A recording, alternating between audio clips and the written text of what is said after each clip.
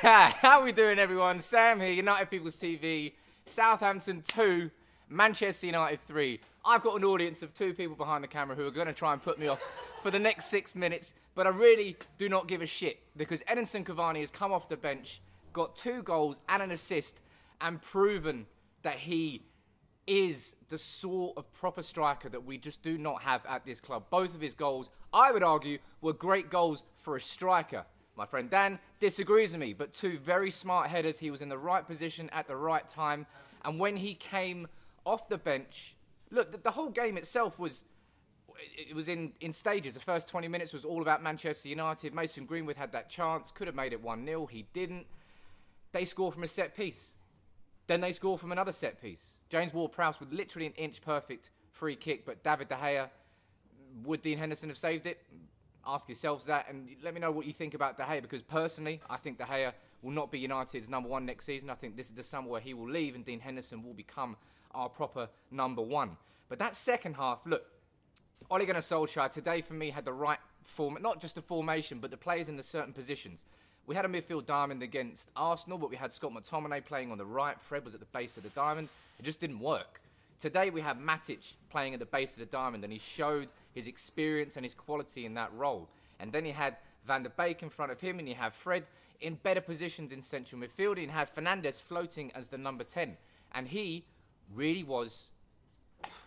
He wasn't as good as you would expect in the first half, but then he comes up with an assist. He comes up... Would he get an assist? Yeah, no. Yeah, he did. Yeah, he got an assist and he got a goal. But Cavani is the talking point from that second half. Just, as I said, that second half there, Ole Gunnar Solskjaer, he made the changes. De Gea went off because he had an injured knee, but Cavani came on for Greenwood. Now, some may argue that might be unfair on Mason Greenwood, who's had a really tough season so far with everything that's gone on with the media and the press and everything that's been... He's been in the spotlight for the wrong reasons rather than scoring goals, which is what he did so naturally last season. But he went off, Cavani came on, and he made the difference. United just... We started to get a tempo and a flow to the football. And I don't think that's something that we can say about United much this season, because we really, so far, when we've won games, we've relied on individual brilliance. Individual moments, mainly Bruno Fernandes, basically, that have changed the game. But that second half, was a team comeback. You know, Fred, he made up for his mistakes with that pass down to Cavani for Bruno's equaliser. Then Cavani was there, right, all the right positions. And as I said, I think they were... Look, they may not have been great goals by Cavani, but they were great positioning by Cavani. As a striker, as a number... Well, not a number, he's number 7, but as a proper striker, you have to be in and around the 6-yard box and on the ends of crosses. That, for me, is not something that is natural to Martial's game and not something that is natural to Rashford's game. Both of them tend to drift wide, which means we don't really have anybody in the middle to get on the ends of these crosses. But today we had that man, and that was Edinson Cavani. And with 2 goals and an assist, what a 45-minute cameo. And I think we've got PSG coming up next. So that'll be tasty in midweek. But that's 4 wins from 4 for Ole Gunnar Solskjaer.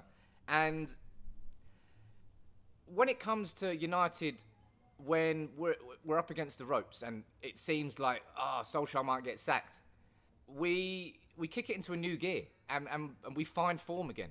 And we've done it there with 4 wins in a row. But what United need to do is turn the screw when we're heading in the other direction.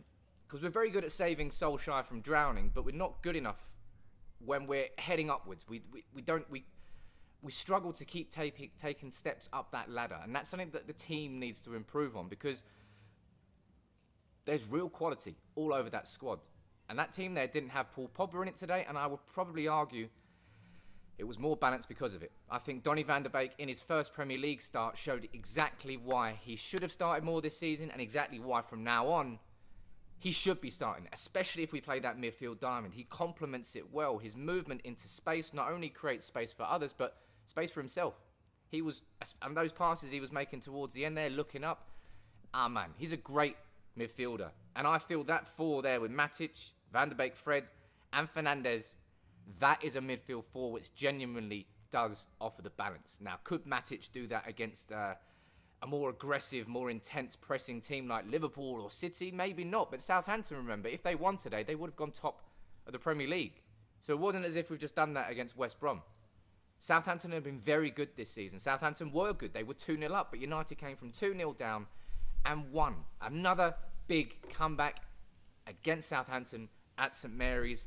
And it's one that will, I hope, really kickstart some momentum for United. Because, and look, we've won 4 in a row, so technically that already is momentum.